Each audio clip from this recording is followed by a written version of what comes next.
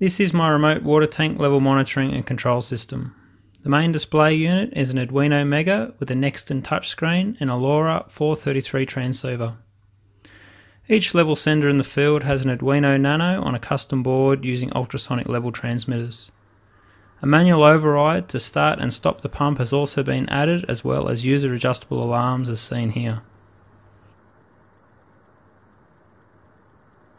The pump for filling tank number 1 is automatically controlled via the main unit with user entered start and stop levels.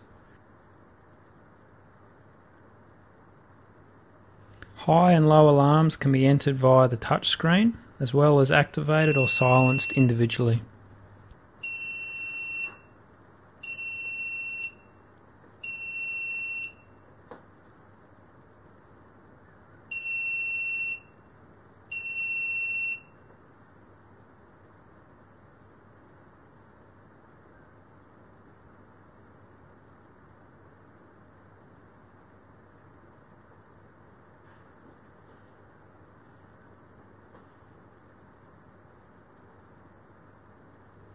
The start and stop signal is sent via the main display unit to the pump controller.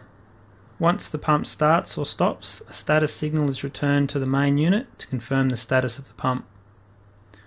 All data is collected via the main unit, which is then logged automatically via a Raspberry Pi running as a web server. This allows me to view live tank data trends from anywhere in the world and monitor each unit's battery and solar voltages. All collected data is displayed in a table. The level data is then hourly averaged and placed into a trend over a 24-hour period. I find this very helpful in identifying increased water usage potentially from a leak. Thanks for watching.